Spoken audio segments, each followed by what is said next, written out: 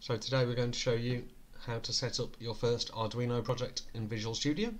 So if we just start Visual Studio and then select the Create New Project option, we can search for Arduino templates here, and as you can see, any recently used templates will appear on the left for use next time. And there's a number of Arduino project templates available in Visual Studio. So we're going to select the blink example as this flashes our LED, and we're going to add a couple of lines of code to it. So if we give our project a name and then ensure that the location is the correct location for where we want to save our project, and then simply click Create. So this will create us a solution with our INO file and some base code. So here we have the standard blink example, and we're just going to add our own function to say hello world, as it's our first Arduino sketch.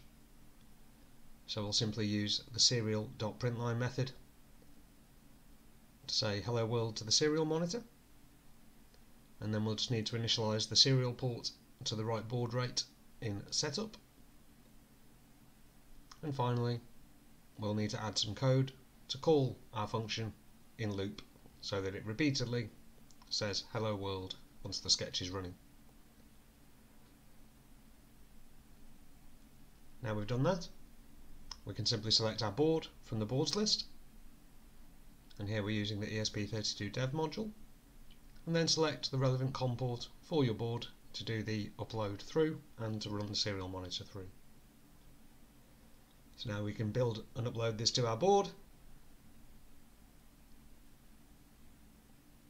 so that we can see our code running.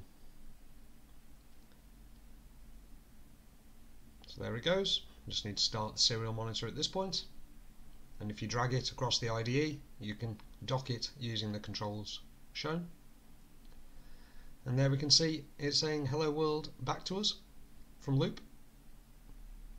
And don't forget to like and subscribe and review our other videos if you enjoyed this one.